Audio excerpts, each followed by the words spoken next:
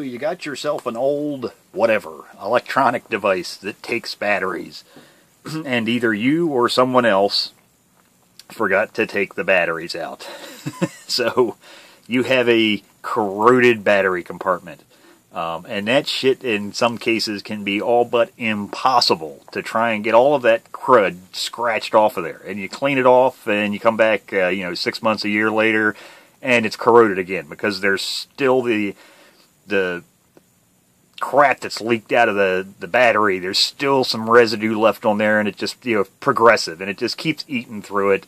But there is a good thing. It's easy to clean off, and a lot easier than people realize.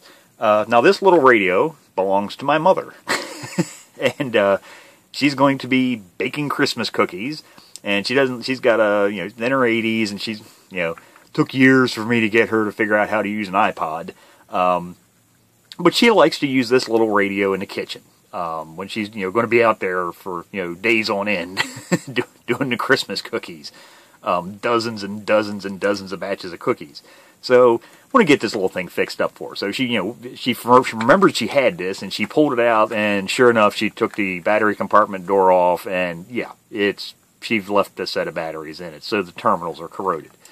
Like I say, luckily, it's easy to clean off. Now, the batteries, alkaline batteries, okay? Alkaline, they're alkali. So they're on one end of the pH scale. So what we want to do is use some type of acid, or the opposite on the pH scale, to help neutralize that. Now, you don't want to go using something drastic, like sulfuric acid, because it's going to be just as bad as the crap you're cleaning off, and it's going to eat it in half. So what we want is a very mild acid. Well, most kitchens are going to have vinegar. Now, I use distilled white vinegar, put it in these little bottles, and this is my bench bottle. It just, that's what it gets used for. A lot of people think, why in the hell do you have vinegar on your electronics bench? Just for stuff like this. So here's the contact strip. Luckily, it only leaked out on one side. Here's the radio. The terminals on this side that actually have the positive and negative connections, they're fine. It was a little strip that goes on the other end that connects the two batteries in series, and I was able to just pull that out with a pair of pliers. So it's in here, and you can see all that white crud. Well, all that white crud is the crap that leaked out of the battery. So if we take our little bottle of vinegar here and dribble some on just some of this.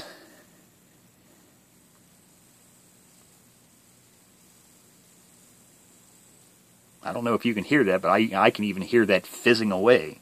And you can see exactly what it does. It's neutralizing. And like I say, this is a very mild acid. It's vinegar. I mean, you eat vinegar, you can drink vinegar. It's not going to hurt you, so it's very mild. But it nonetheless is an acid, so it cleans off all of that crap. And then once you're done with this, because it is an acid, so even it can cause corrosion. Well, you can see it just bubbling away down there, isn't it? What you can do is, just scrub it off with an old toothbrush and in water. That'll just wash it away, and it'll be good as new. Just keep adding some vinegar until because as they mix together, you're going to be,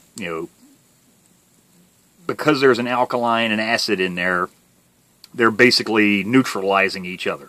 So, eventually the vinegar starts to lose its potency. So every once in a while, just, squirt a little bit of fresh in there. But it's still bubbling away in there.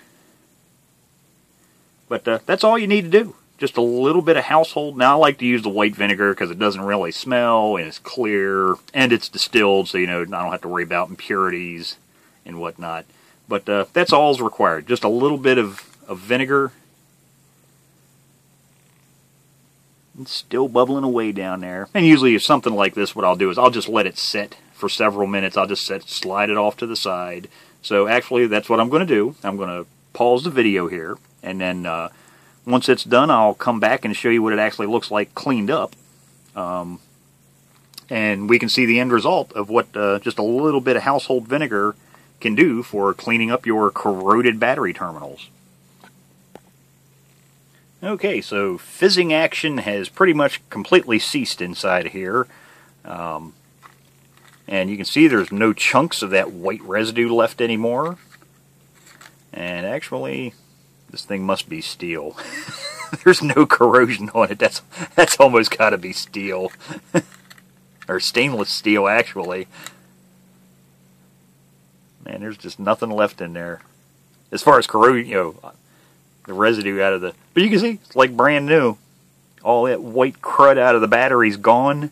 Now, like I say, I'll just run that under a faucet in the sink, and I can slide that back into the compartment there, and her little radio will be ready to go. And of course now, I do electronics repair for a living, and this thing looks like it's got some age to it, so yeah, I can't leave well enough alone, so I'll probably go ahead and pop it out and replace the electrolytic caps. So there's, 1, 2, 3, 4, 5, 6, 7. So yeah, it's got 7 electrolytic capacitors, so I'll go ahead and replace those, like I say, just force a habit. But there we go, there's the... not a sign of corrosion on there at all. Now, normally, like I say, these, oh, I grab a magnet. It's got to be steel. Yep, it is. That's why it's not green. But normally what you'll have is these will be made out of copper, and they'll be tinned, and you'll see actually copper underneath a lot of times. Bare copper. It's not going to hurt anything. Actually, if you put a little bit of, because copper will oxidize, that's why they're tinned. What you can do to prevent that, now if you have fancy products like I use here on the bench, you can use something like Deoxit Shield, apply a little bit of that. That's a corrosion inhibitor. But something else you can use, another product that most households are going to have, is Vaseline. Vaseline makes a very good dielectric grease. So after you've cleaned it off and flushed it off, if you have bare copper showing, if it's not steel like this one is, what you can do is just put a little bit of Vaseline on a Q-tip and apply it to all those areas, and that also acts as a corrosion inhibitor, because it's basically sealing it so oxygen can't get to the copper, oxygen and moisture, and cause it to corrode again. So there you go. There's just an easy way to clean corrosion off of battery terminals.